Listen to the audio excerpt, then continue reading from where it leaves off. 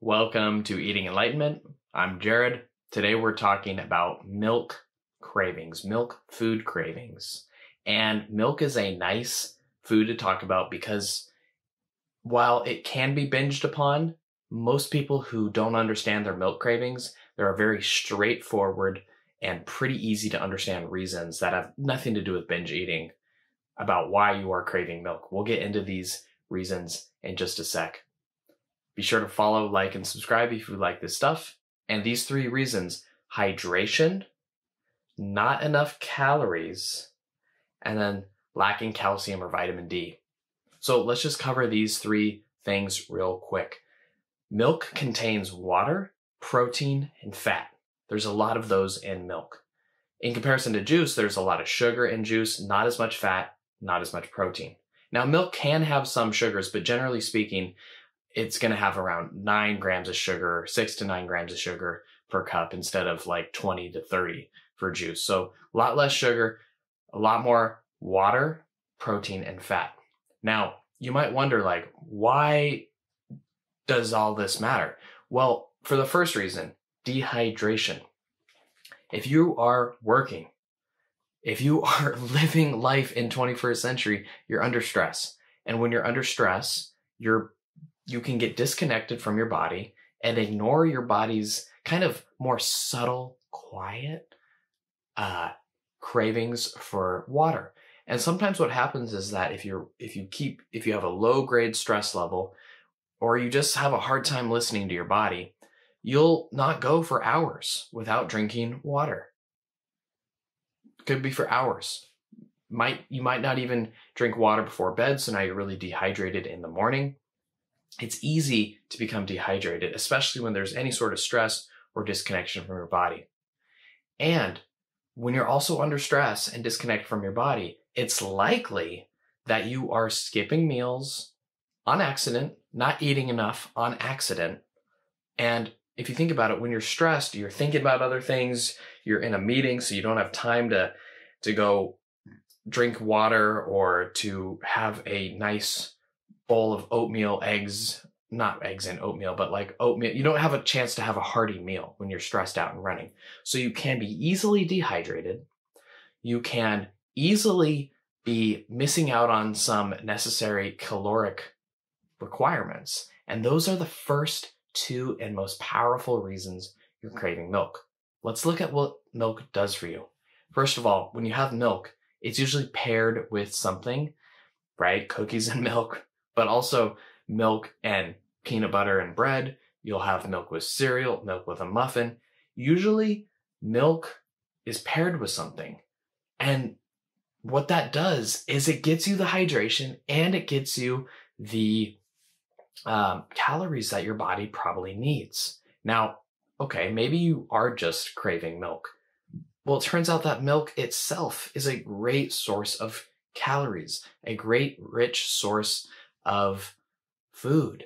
Ever wonder why infants breastfeed? The fat, the protein, and the water is so good for infants and all of mammals, really, right? If you think about a little baby or an animal, all these animals love milk because when you're depleted, when you're not hydrated, when you're not eating enough, milk is like your savior. Really, it's life-giving. So you're probably craving milk because you're just not quite eating enough. You're stressed out or not listening to your body, and you're probably dehydrated. Okay? Now, the other two reasons, lacking vitamin A or vitamin D, vitamin C or vitamin D, oftentimes milk in Western society is fortified with vitamin D. And now vitamin D, I'm sure you've heard that it helps with fighting off COVID, but your body needs it. It comes from sunlight, and oftentimes we don't get a lot of sunlight. And finally, sometimes we don't get a lot of calcium either. And so these vitamin D and vitamin C vitamins, your body can become depleted on it. And it's pretty natural for your body to crave things that give your body the mineral that it is deficient in. Like sometimes I'm deficient in vitamin C, and I can tell that I will start craving oranges. I will just really want oranges. and I'll have like 5 or 10 of them. Not 10, like I'll have like 2 or 3. And I feel that's my body requesting, hey, you're a little bit low on vitamin C right now. Go have some oranges so that you can restock on vitamin C.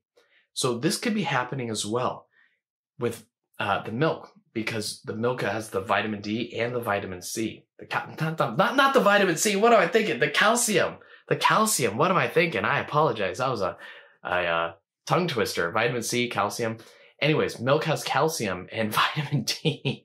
All right. So if you're low on those, you'll also have a reason to crave milk. And if you look at what happens when you're low on calcium and vitamin D, it's probably because your diet is mainly processed foods. It's mainly foods that are coming from restaurants. It is mainly foods that are coming in bags, like chips or prepared food, or like even takeout. When you have all these things from restaurants and processed foods, it just takes away the nutritional value. It's weird. It's like if you get a sandwich from Quiznos or Subway or whatever, and it's like, this is your sandwich from Quiznos or Subway, and you take the same ingredients, bread and lettuce and carrots or meat and cheese and veggies and stuff, same ingredients, but this one you buy it from the store, this one you buy it from Quiznos. This is going to have way more of those minerals, right? So if you're just getting things from boxes, from restaurants, things that are not found naturally in nature or that you're not preparing yourself, you might be eating too bland of a diet. You might be having some vitamin deficiencies going on, especially if you are just eating carbs, right? If you're having cereal, some croissants, bread, muffins, like pasta, spaghetti, pizza. If your diet is mainly carbs, you are probably going to be deficient in vitamin A and calcium. And so you put the math together. Listen, I'm not trying to attack you here. I'm just saying the most likely scenario about why you're craving milk is that you're depleted. So, fairly easy fix. Drink more water, have some milk. It's a great source of those good fats, those good proteins, water. Take care of yourself better. Instead of just eating carbs at every meal, be sure to mix up. You can still have that same carb source like bread, but have bread with peanut butter. You can still have muffins, but have muffins and milk. You can still have pizza, but spread some hummus over the pizza, right? Diversify your diet. Take care of yourself, drink more water, and that will go a long, long ways on helping yourself with milk cravings. Okay, so be sure to follow, like, and subscribe to the channel. Down below, there is an article with more information. Hope you check it out. And then there's also a way to get on my email list where I try to send out coaching emails about cravings and about the Buddhist philosophy behind cravings. So with that being said, we will call it a day, and namaste.